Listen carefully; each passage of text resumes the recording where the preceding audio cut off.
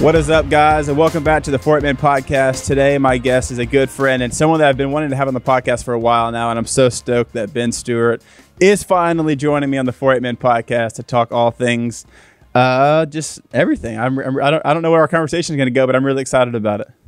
Let's do it. Let's go wide-ranging. I love it. Let's go wide-ranging and deep. Okay. You know? I'm down for that. I'm down for it. Well, if you don't know Ben, you probably live under a rock.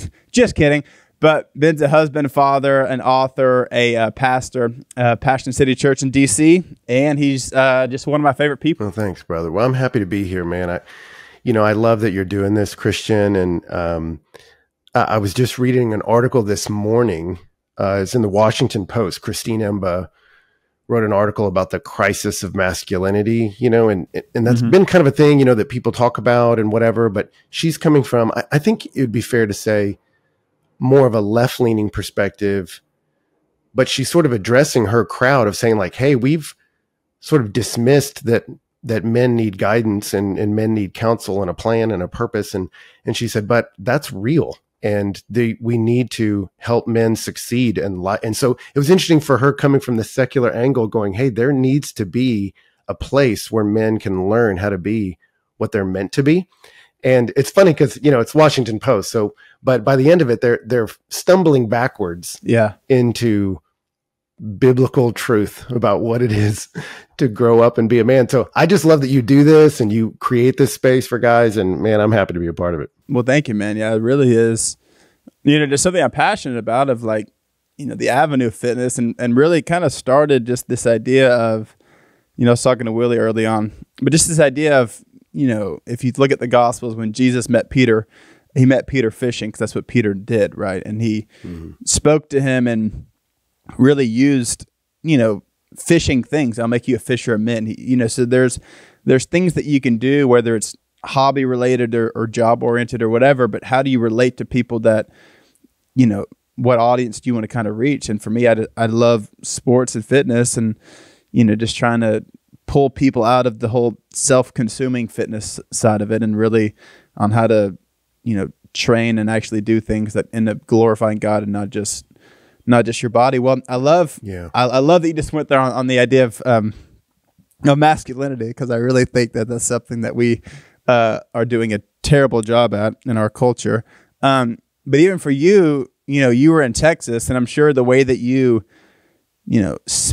maybe not the way you speak is different, but audiences are different in Texas than you are in Washington, right? You just mentioned the Washington Post, and you live in D.C. How do you feel like you've had to kind of maybe circumvent the audiences that you speak to from the idea of masculinity, being in Texas, where people that are in Texas love Texas, and it's probably more macho than maybe DC. How do you feel like you've kind of had to just maybe evolve the way that you maybe speak in DC versus you did in Texas? That's a great question. I'll tell you a wild. Right when I got here, I was like, for anybody, we're missionaries. And for a pastor, you're going, how do I connect the Word of God to the world I live in? And you become a student of both. And so when I first showed up in town, I was like, let me be a student of Washington, D.C. Like, who lives here? So who should I meet that can talk to me about the city? And I remember I talked to a guy that's he was pretty influential in the journalism world. And so he agreed to go to coffee. I sat down with him, and I just had my broad question of, tell me about Washington, D.C. And he answered, it's a town filled with men with father wounds who are desperately seeking power and success to fill that hole in their chest, but they're deeply insecure and their relationships are a mess. And I was like, dang, like I thought you were going to tell me like coffee shops are a good place to get a slice of pizza. But he's just pointing out like, hey, this is what I run into all the time. And I was like, wow, we got a word for that. We got a message for that. We got a book for that. We got the clarity from our maker for that. So I felt really empowered in that to go, man, the gospel truth applies wherever we go. I will say what I've noticed here that I do is I think sometimes in the South, we assume a level of biblical knowledge, and not just biblical knowledge, but assume a sense that, this is right. Let me just teach you how to do it. Whereas for me, I've realized in DC, I go, let me assume you're intelligent, but uninformed. Like you have a sharp mind, but the files about the Bible are not there. Mm-hmm. And not only are they not there, you're not sure this is true and you're not sure it's good. So I have to start a sermon from further back of going, let me show you why this text I think is true, and not just true, but good. It actually meets the deepest desires of your heart in a way that what you're currently doing does not. And so I have to assume a level of disconnection with the text. But, when I first got here, I would do a Bible study with young men, a lot of them working in pretty amazing places in the government. And I remember I just started with, who's Paul? And they just weren't certain. We were studying 2 Timothy. Mm-hmm. And I go, okay, these are sharp guys. These are guys making huge decisions on behalf of our country, but they're just not familiar with the Word of God. So intelligent but uninformed, let me assume nothing about what you know. And that's helped me as I speak up here. Yeah. Well, that's even cool too, because, not only do you speak in DC, but you also travel really around the world and speak, so you've really developed a solid toolbox of how to speak to different cultures and different people, whether it is more intellectual or more, humor or whatever. And that's something I had that question lower down, but I guess I can just go ahead and get to you now. Cause I love, even just when I talk to you, you're so much smarter than me. And which I love. No, you're a genius, but there's such a level of relatability to it. And most people who are super intellectual aren't, humorous, or they're not relatable. The two really don't coincide, which I love, which is why I love listening to you preach, because you're so filled with truth, because you're so smart, but then again, you're also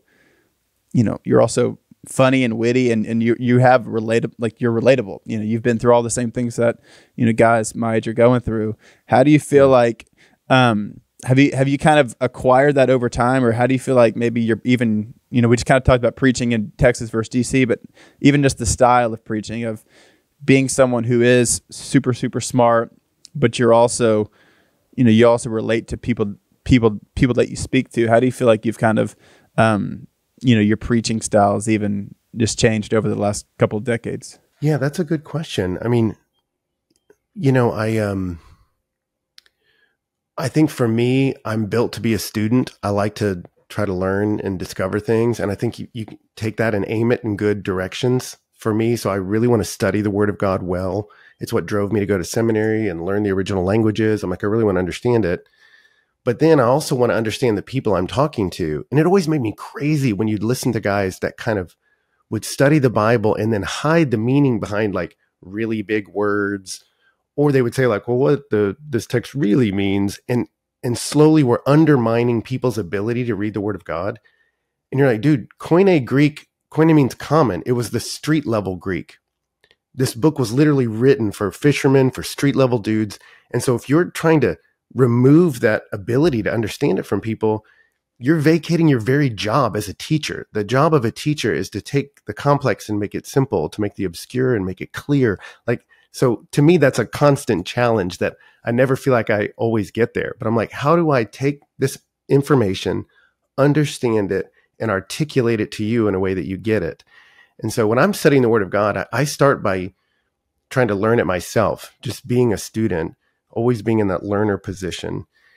And then I spend the back half of my time going, now, how would I explain this to you? Assuming you're an intelligent person. So I don't want to talk down to no one likes being talked down to. But how would I explain it to you if you weren't familiar with this information, that you would go, oh, I get it. And I had people do that for me. Like when I was in high school, I don't recall ever remembering a sermon. They never landed. And then I remember in college, the first time I heard a guy read a paragraph from the Bible, and I thought, I don't understand it.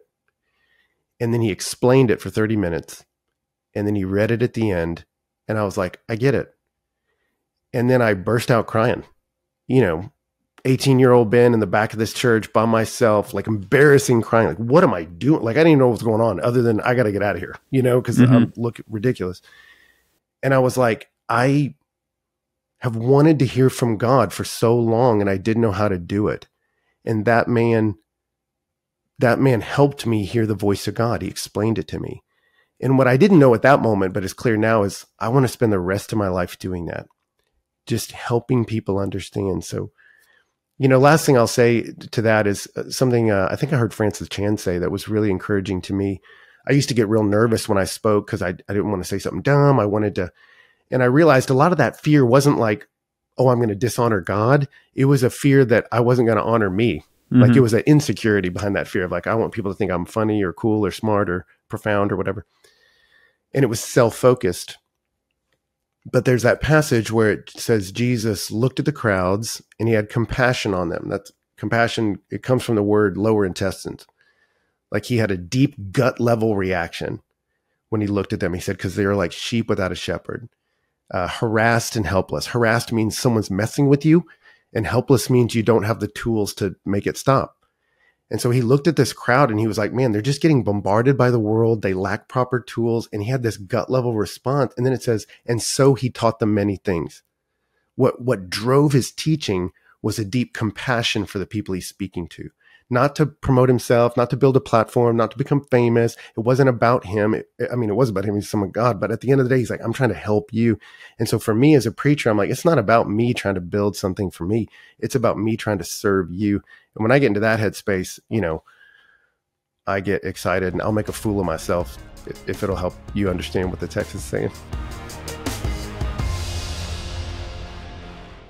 So I drink AG1 literally every morning. I love to drink it before I go to the gym. I love to drink it when I'm on the go. I love to drink it really just all the time. And AG1 is a daily foundational nutrition supplement that supports whole body health. And I gave it a try a while ago, one, because I just wanted to test it out. I was saying it on social media, and a lot of people that I follow were trying it, and I wanted to give it a try. And because usually in the past, I don't like taking pills, I don't like taking vitamins, and I wanted something that's easy to fit my routine and something that looked like it tasted delicious. And when I tried it, I was super surprised because it really does taste delicious. And like I said, I love fitting it in my morning routine before I go to the gym. Sometimes if I have to go train early, I'll take it after. But I just love all the benefits that it gives me. And it feels like I'm giving my body something good, and like I'm giving my body the nutrition that it actually craves. And AG1 was designed with ease of mind so that you can live healthier and better without having to do a lot.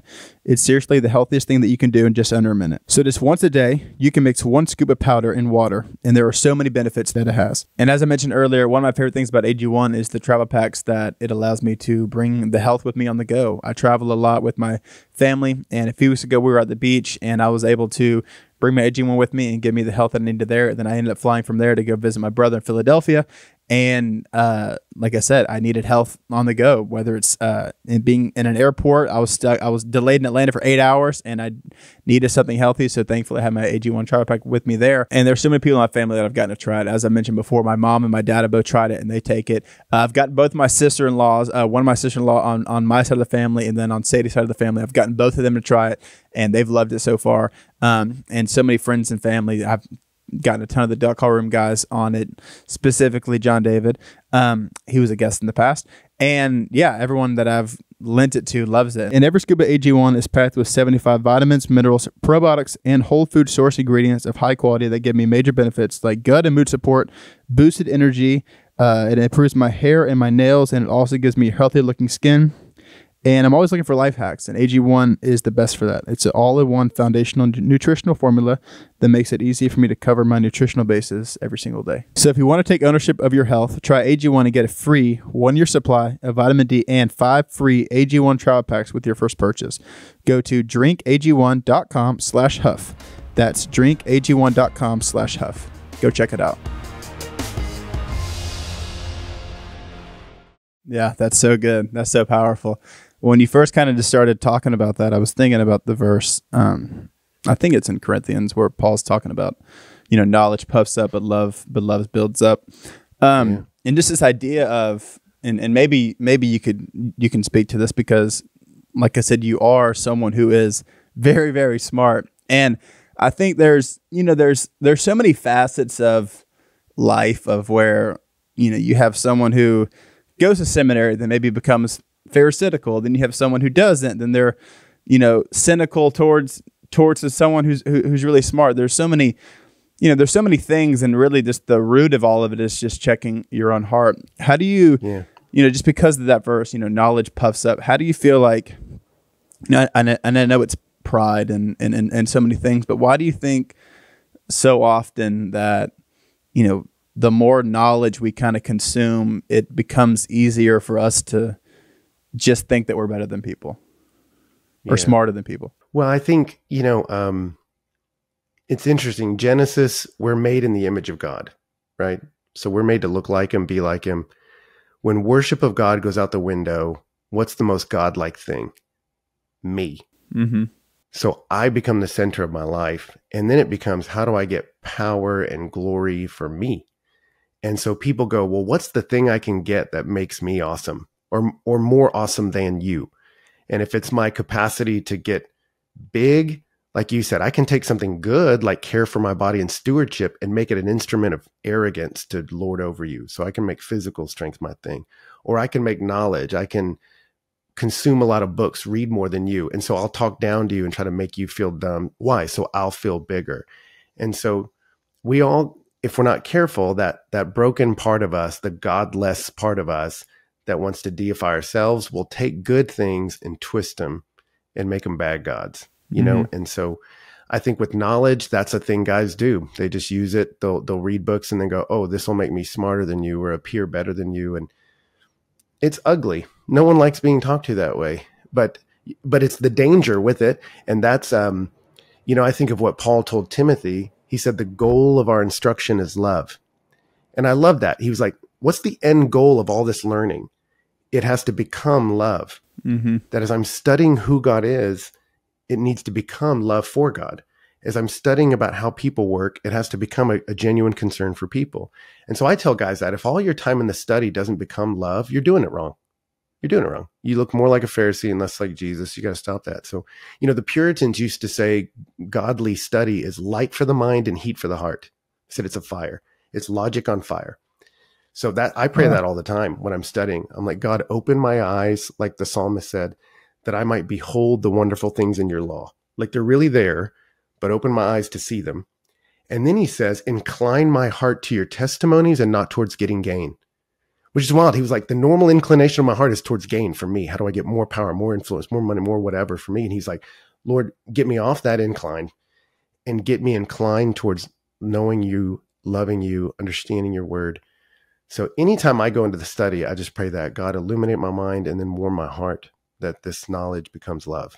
And that is so that'll keep good. you from going insane and being an insufferable human being. Oh my gosh, I love that. Do you know what verse that is in Psalms? Oh my gosh. It's I don't mean to put you on the spot. It's in 119. No, it's in Psalm 119, but there's so many verses in there. I know, I was about to say, yeah. One. I know. That'll be it's the one all about the word of God, and it's in there. Well, I was wanted to talk to you about your book that obviously is the reason that I'm married now. I always accredit you to me being stable in my marriage and also having 2 kids now. Come on. But have you always been, because even at Breakaway, before you wrote the book, have you always been somebody drawn towards, talking about relationships? Have you always been a relationship guru? No.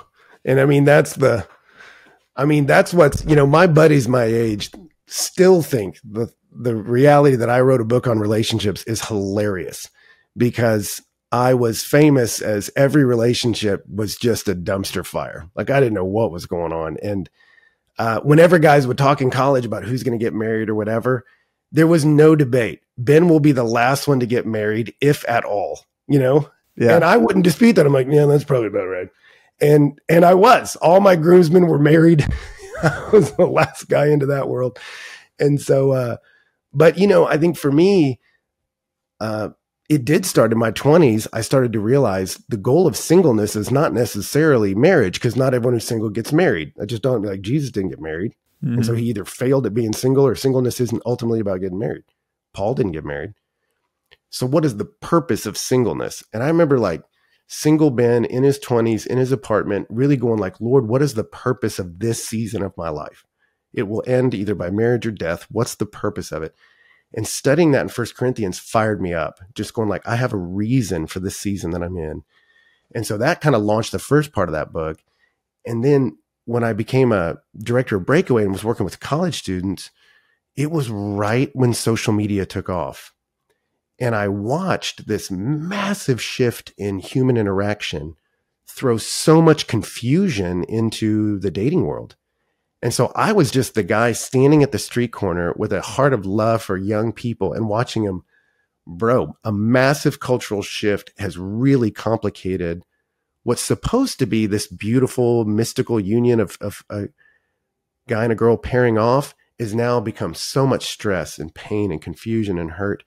And so me writing a book on relationships really came out of a pastoral love for young people and saying, let me just try to give you as much biblical clarity and wisdom as I can. So I had no desire to be the dating guy, but I'm happy to be that guy if it's helpful. Happy to do it. I love it. I love it. Well, I mean, it really, because I mean, I'm sure you did not realize it was going to have as much success as it's had and as it's still having.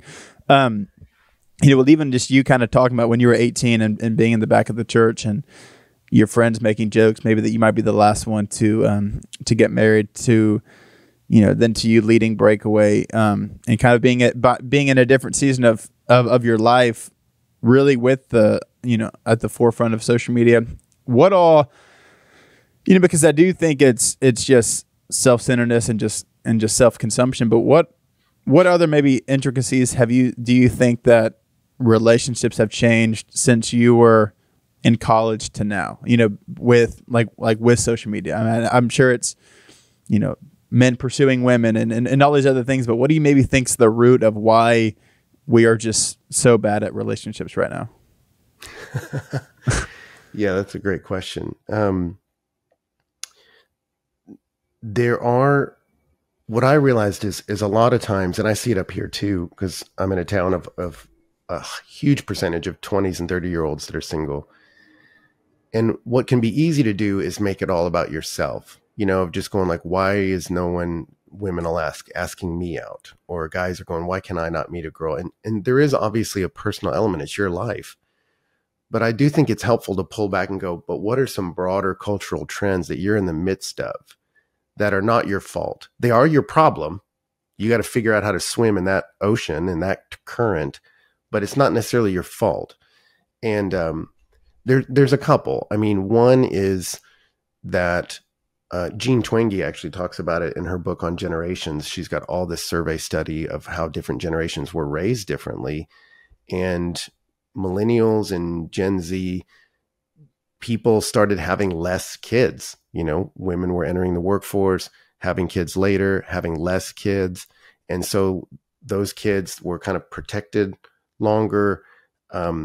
Education was extended. You think in like Joe Biden's age group, half of them never finished high school. I mean, somebody had to shuck the corn and slop the hogs. So, that's not that long ago. Those dudes are still alive. But what you had happen was in a younger generation, she calls it the slow life strategy. It's just don't be in a hurry. Don't be in a hurry to get married. Don't be in a hurry to have kids. Just don't be in a hurry. And it's extended adolescence where people don't enter what they would traditionally call adulthood till much later. We sort of marvel at that. Like in the Bible, women were getting married in their teens and having kids, were moms in their teens. And now you have the average woman not having a kid till in her 30s. So some of that you go, that's just the movement of technology has changed the way we live our lives. We tend to sort of linger longer in education, linger longer in adolescence. And that was a world you were being brought into. I think with social media, it's designed to grab your attention. It's an attention economy. So it's designed to grab your attention. And so what's happening is you can look at charts and say where young people back in the 80s and 90s, after school, dude, you got on your bike and rode around the neighborhood to see what people were up to, find your friends. And there just wasn't this other way to connect, really. You start dialing people on the phone to find them, but you ended up socializing in front of human beings a lot longer. And the more the world got digitized now, where people spent 0 hours on their phone, you can't look at a phone back in the day. Now it was 30 minutes a day, an hour a day, 3 hours a day, 8 hours a day, now on my phone. And it's disrupted the ability to have in-person interaction.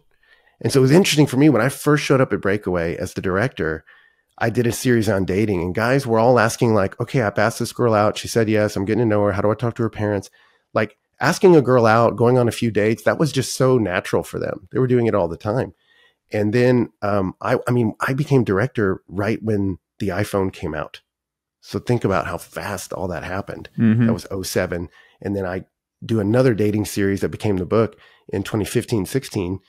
And so not even 10 years later. And guys were like, so if I like a girl, I just talk to her? I was like, oh man, like just, and I realized they're not dumb. They're not constitutionally weaker. They've literally just had less reps. You know, when you're throwing a ball every day, you're going to get better at it. You're not throwing it at all. It's going to feel awkward. And early 2000s, guys were asking girls out all the time. Nowadays, it's just very rare. And for a couple reasons, but even just with social media, you know, I think personally, I think Snapchat's one of the worst things ever. I mean, something that was created to send nude pictures to people, like I struggle with like, oh, but it can be used as a tool to see friends and family from whatever. But it's just like, I don't know, because so much of it's programmed. You know, if you get on Snapchat, at least this is how it was when I was in high school, it would be, you know, Cosmopolitan articles on, you know, top 10 best sex positions and all these terrible things. And then if you take that and then you have a Snapchat from a girl at your school, it's like you've just been consumed with these sexual lusts, and then you channel that into doing this stuff, which is just terrible. And I think that, you know, even just from us not doing relationships right, I think we're in a time where, maybe it was, you know, because I know it's always been things similar to this, but it's such like a hookup culture, right? It's like, oh, what's your Snapchat? Let me, you know, send me pictures of what. Like, it's just so perverse. But even just that idea of you know, hookup culture, even apart from us doing relationships wrong, I mean, was that something that was even prevalent, you know, when you were going through high school and college, or has social media even impacted just this whole idea of just the hookup kind of culture that we live in? So we talk a lot about pornography on this podcast because it's really just something that I've struggled with in the past. A lot of my guests have struggled with in the past, and even just a lot of my friends. And so throughout high school, and then even early on into college, pornography was something that I really did wrestle with. And I knew at the time that I shouldn't have been, you know, looking at it, but at the same time, everybody that I knew was struggling with it. So I really just kind of got lost in that phase of everyone I knew was doing it. And I knew better, but I didn't really necessarily have many guidelines to help me. And if I would have known about Covenant Eyes when I was in high school or college, it really would have helped me from a lot of pain, a lot of confusion that I ended up struggling with later on in college, and even in dating and engagement and marriage. And if I would have had this in high school, it really would have helped me from a lot of stumbling, from a lot of temptations. And that's why I think this would be a perfect thing for you. If you have ever struggled with this, if you're struggling with it now, or if you're worried that maybe sometime in the future you might backslide. And we all need biblical accountability, especially when we're by ourselves for a lot of times. Maybe we're not always going to have our friends around us to help keep us accountable. And we are always on our phones. You know, screen time is higher than ever. And what that means is that we're on our phones for a lot of the day. And a lot of times we're isolated. So we need some extra accountability. And that's why Covenant Eyes, for me, has been super helpful. And for those I know, it's been super helpful to have a platform that helps prohibit stuff that you might be tempted to look at. And if you choose so, when you sign up, you can choose an ally who will receive your device reports and walk with you towards a life free of porn and the life that God has blessed for you to live. And that's really how Covenant Eyes works, is through accountability and just having something that can keep you accountable when you're by yourselves. And freedom and healing can be found today when you sign up. So don't let shame keep you from the life God has for you. Take back your life, your marriage, your relationships. Try it for free for 30 days by visiting covenanteyes.com and entering promo code HUFF at checkout. There's an app, but you're going to want to sign up on the website first. Go to covenanteyes.com, promo code HUFF at checkout. Statistically, if you look at it, my generation was having, you know, actual sex with a person in the room with you more often and younger than the current generation.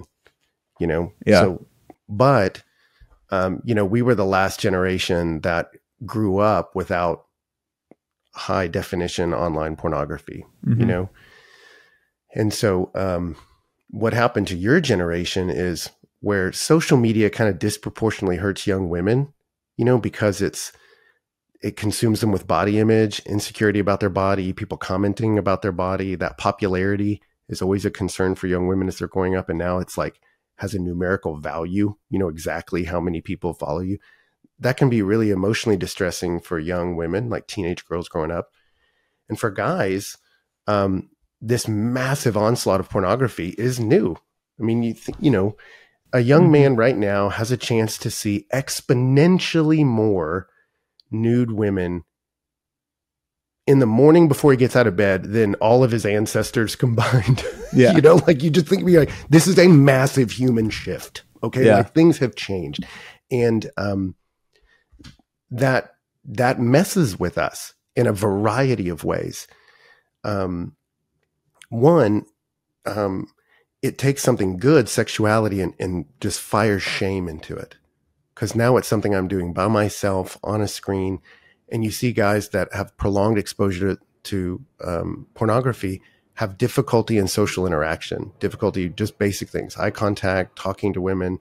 It messes with their ability to socialize, which messes with your ability to make friends, messes your ability to go on dates.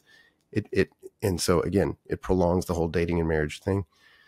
It's so damaging. And then two, it teaches you to disassociate the human soul. Let me separate my emotional life from the physical life. So now we live in a day where it's like, I can see every contour of a human being's body, but I don't know how to talk to them.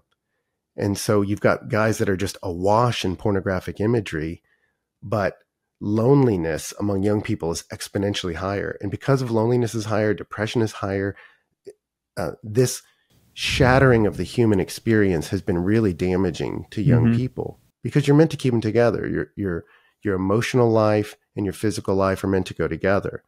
And, I think the sexual revolution was a terrible idea that's done untold damage, and it's just been picking up speed. And right now it's at its full speed, I think, with young people. Yeah. And now you have secular sources like Louise Perry, Christine Emba, and others saying like, hey, this new sexual revolution is bad for young people. It's bad for women. It's bad for men.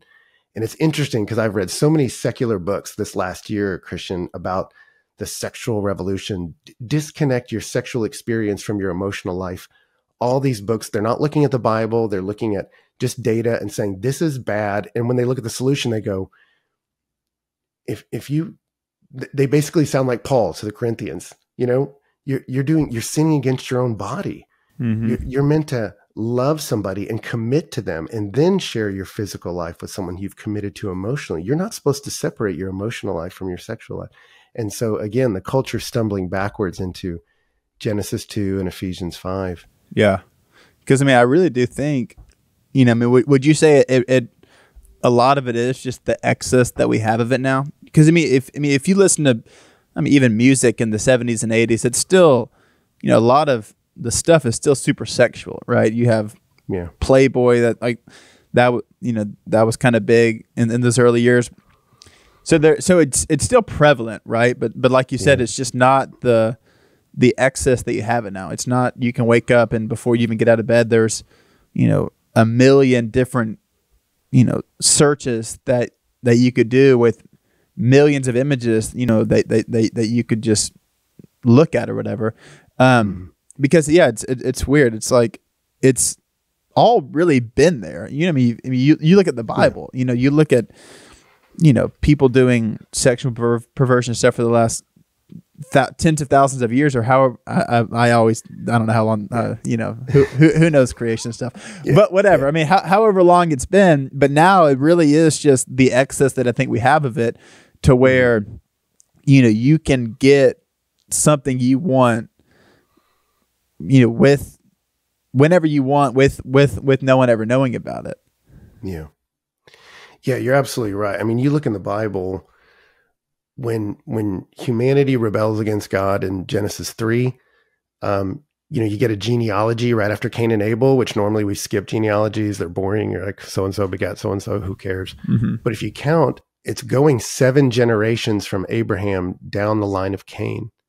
He says, let me show you what happens to a godless man at the number of perfection, 7. And you get a guy named Lamech, which means conqueror. And you learn 2 things about him in this poem. He says a poem to his 2 wives. So where God said in the garden, the two will become one flesh, he says, no, I want multiple women for me. And you see, rather than using his strength to care for women, this man uses his God-given strength to use women. And you go, okay, so there's a sexual degradation of women here. And he says, if a young man wounds me, I'm going to kill him. If Cain's avenged sevenfold, Lamech 77-fold. You see this proliferation of violence where I will murder you for even wounding me. And so you see this arrogant violence and arrogant sexual exploitation comes right out of the garden. Mm-hmm. So that brokenness in us has always been there. I think you're absolutely right. And it manifests itself with in our sexuality and in violence. But it is true that what you tend to see makes generations so different is the technologies they're grown up with, mm-hmm. you know. And in your generation, the big technological shift has been the massive onslaught of social media, which, you know, there can be positive aspects. Like you said, there are ways to communicate the truth and the gospel. There are good ways to use it. But one of the things that happened was a train started by Playboy in the 60s and 70s. Let's present a sexuality devoid of emotional care. But now on the internet, you can be caught up in it like a tsunami. Yeah. And we're looking and going, it's not good for the human soul. It's not good for us. It's pinging a brokenness in us. And I think people can be shamed by that. What I hope to do when I talk about it so much is just go, hey, sin dies in the light. You expose it, and that's where you can get healing. And mm-hmm. and I don't want to shame men further into a corner. Just go, hey, let's walk out of this, you know. And for me, you know, pornography showed up early in my story, like a lot of guys, when I wasn't looking for it. Mm-hmm. You know, discovered it when I wasn't looking for it. Saw a lot of it growing up, and it became, you know, what Patrick Carnes, who is one of the leading voices on sexual addiction, says. He says addiction's an intimacy disorder. People tend to go to addictive things because they don't know how to process their feelings. So they go to get a chemical experience that'll make them feel good, or that will numb some pain.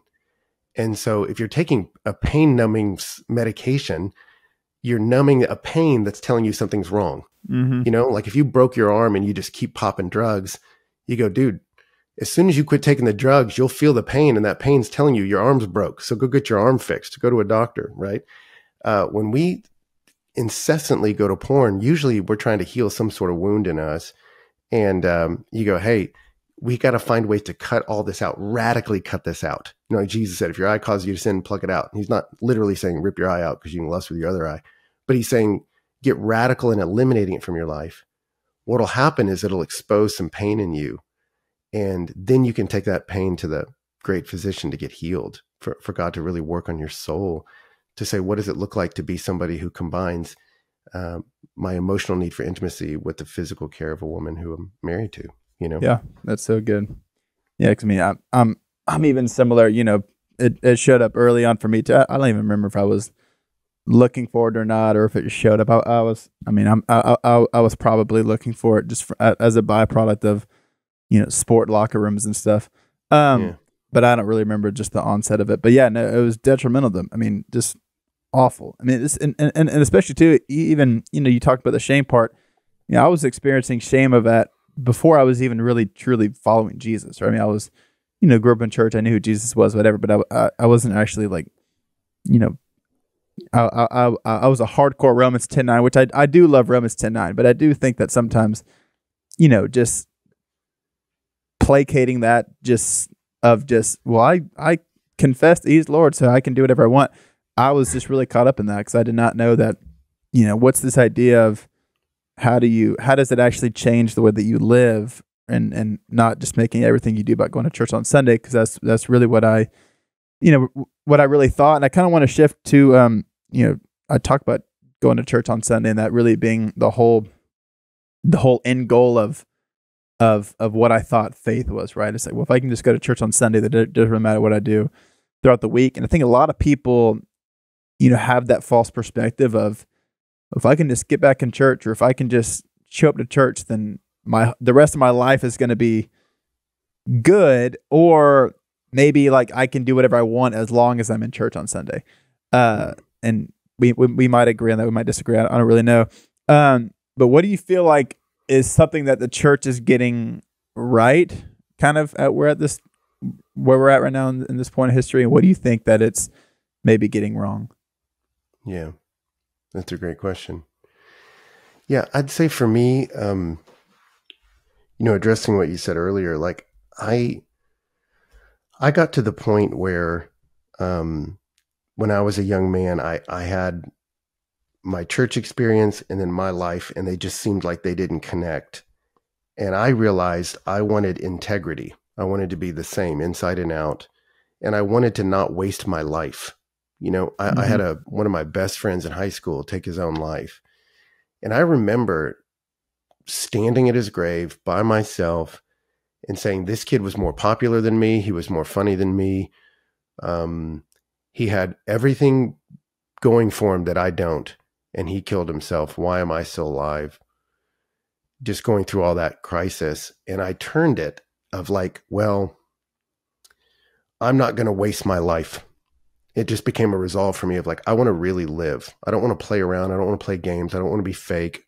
I want to live life in a real way with a real purpose that really means something. And so that was a driver in me of, and I think they're deeply God-given drives that deep in the human soul, we want belonging and we want mattering. I want to be a part of a community that cares about me and a part of a cause that's worthy of my life, right? That's why we love Lord of the Rings and Marvel and Band of Brothers. I want to be a part of a community and I want to be a part of a cause. I want intimacy. I want impact. This is hardwired into everyone's soul. And if all the church presents is, you should drink a little less, like that doesn't stir the human soul. And that's not really what you see happening in the Bible. I mean, God, I was looking at this the other day. He promised no one an easy life. Like Abraham's life was easy. Hey, you're inheriting your dad's deal. Just kick back. You're fine. God's like, no, sell everything and move to a hostile land where you'll be threatened constantly. And you're like, why is that good? Because you get to be a part of touching eternity. That's why. Jeremiah, I'm going to give you a scroll that you eat and it gives you the very words of God. And no one's going to listen to you. They're going to beat you up and throw you in a mud hole. And you're like, that doesn't sound good. And you're like, yeah, it does, because he lived a life that was worth something, man. And I think if we're going to inspire people, we have to connect what the Bible has always done, the meaning of human life, with people's everyday lived experience. How does the eternal touch down with the mundane? And it's why people walk away. Oftentimes they go, I don't understand how this book is relevant to my life. And it's funny up here, man, because I had a guy come to church and he didn't want to go. His wife brought him. But then we were at a party later hanging out and he was like, hey man, that's really wild. Like, you were just up there reading the Bible and then you explained it.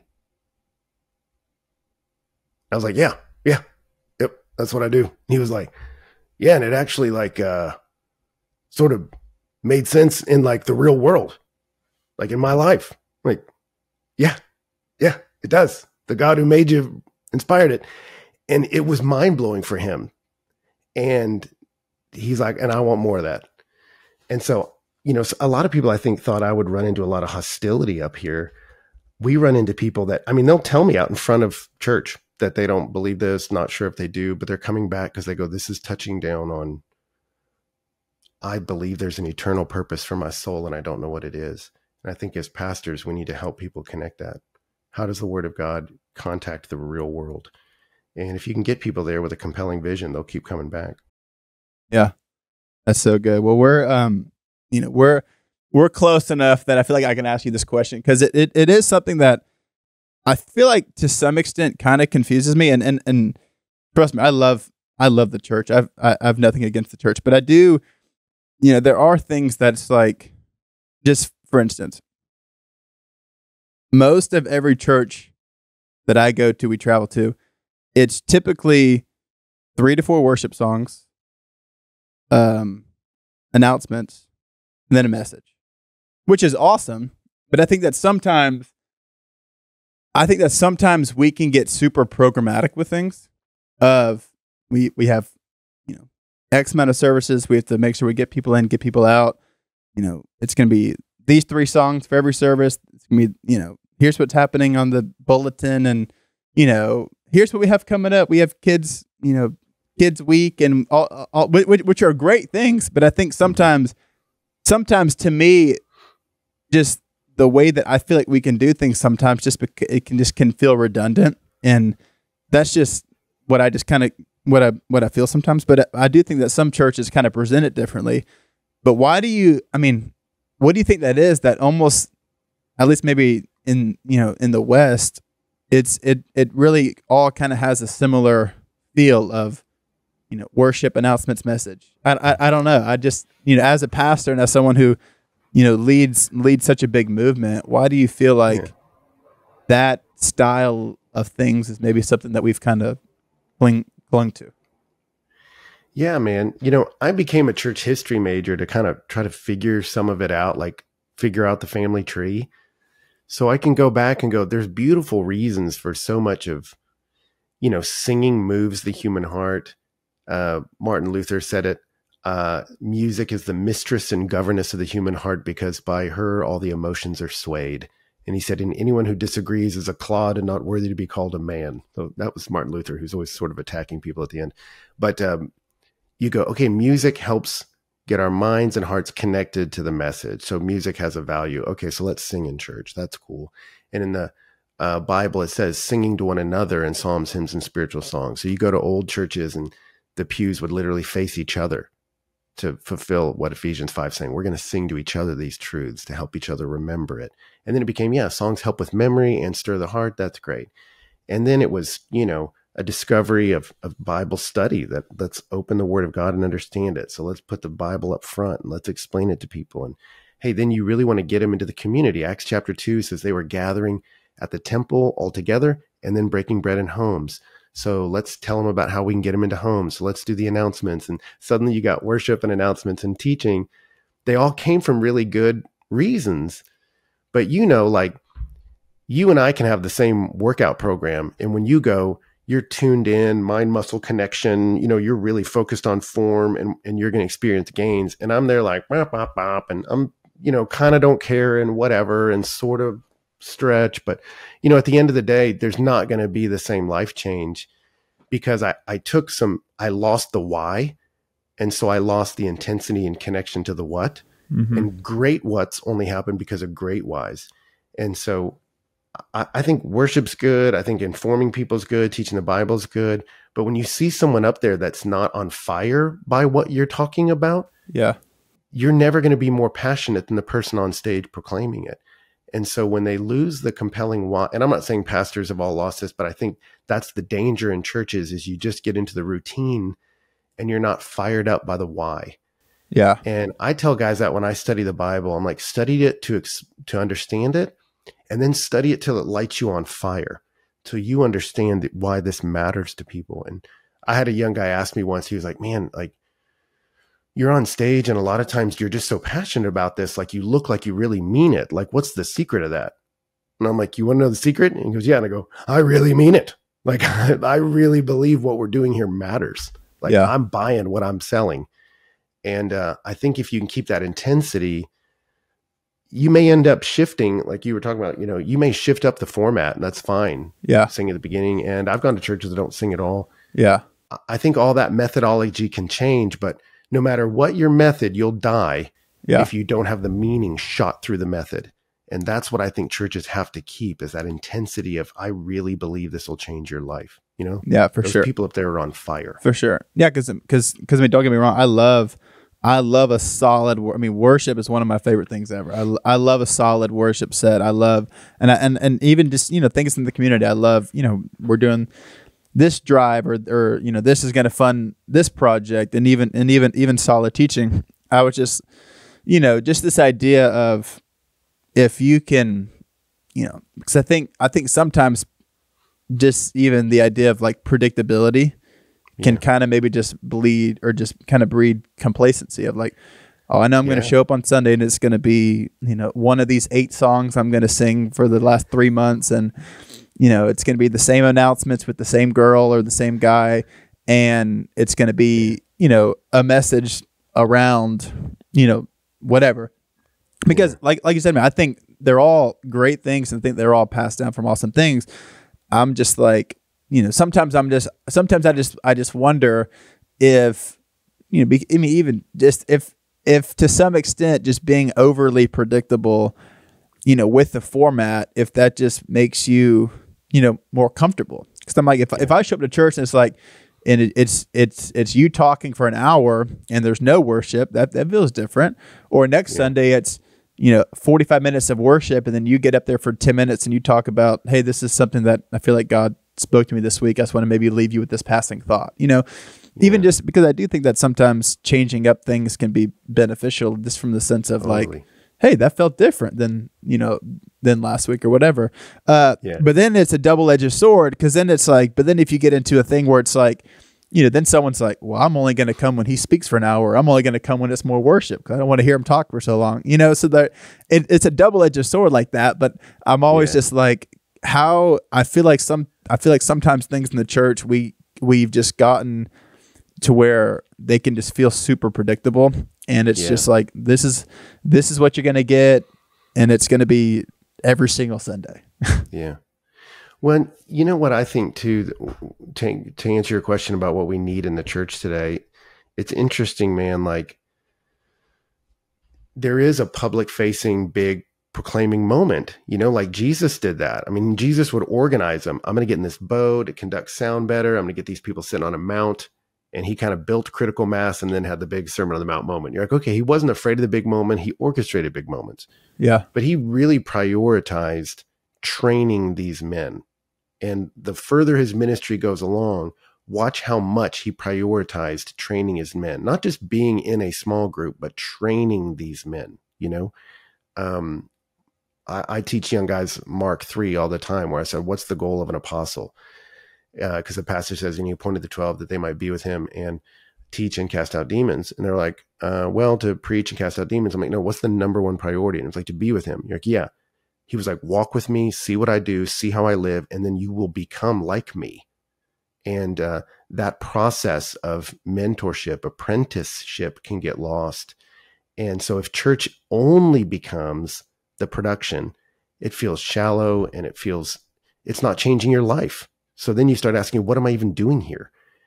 But if it's just a piece of the puzzle where you're showing up and, hey, I listened to him talk for 30 minutes. It was a good idea. And then, during this week, I was mentored by a guy that would sit down with me and go, okay, well, how's that working for you? What are you doing? What's changing in your life? And that challenge of accountability that's personal. Then you look up at the end of a year at church and you go, I'm a better person than I was last year. I'm involved in better things. I'm less involved in broken things. And you start to look and go, I'm advancing. Well, then church is inspiring to you. But I think it's one of the biggest pieces that's missing from our church is the discipleship, personal, one-on-one, and one-on-two, three kind of dynamic that encourages life change, because it's harder to count, nickels and noses are easier to count. Having a big crowd feels good. Discipleship slower, messier. But I think if we have a shallow church, it's because we've missed the deeper thing. Yeah, that's so good, because you just talked about Mark 3, and there's so much of that, and even just the Great Commission. There's so much of going out, right? You're talking about discipleship and pairing discipleship with evangelism and bringing people in. And this quote I heard a few years ago, it's one of the most, it's just super, super profound. It's very, very interesting. I can't remember who said it, but he said that the church has become, instead of fishers of men, we've become keepers of the aquarium.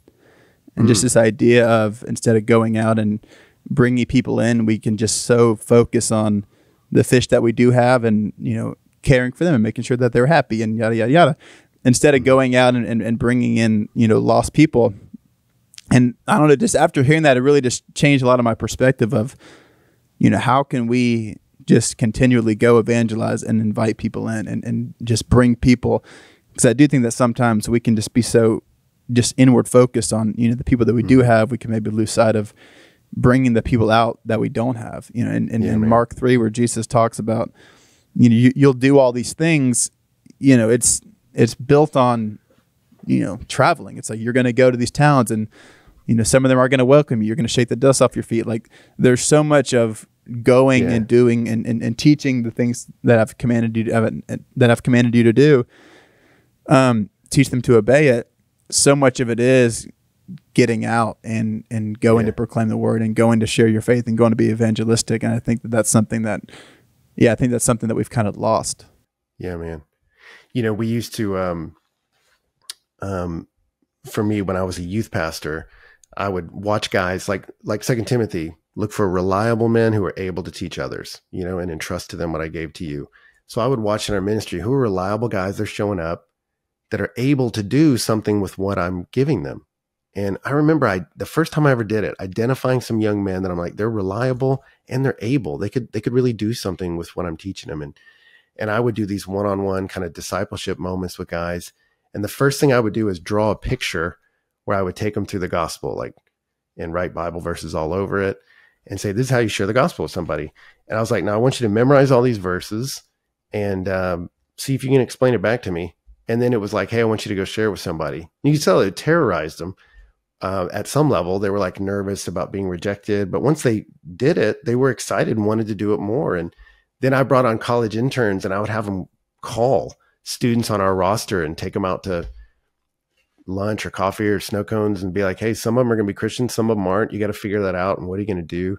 And it was fun to watch these college students get excited. They're like, we're helping people answer some of their biggest questions in life, know God. Like, it's not just maintaining the pool party. It's I'm actually engaging people relationally. And I think for us in DC, what's helpful for that is we don't really have like a foyer at our church. You know, we're sort of in the party part of town. Yeah. But the front of the church is the street. Yeah. And so we set our coffee up out in the streets. We set a hang space out in the streets. And so where we are, you know, it's people that are coming from the embassies, people from the government, and it's people that are living on that street. And so when you're out front, I mean, it's everybody.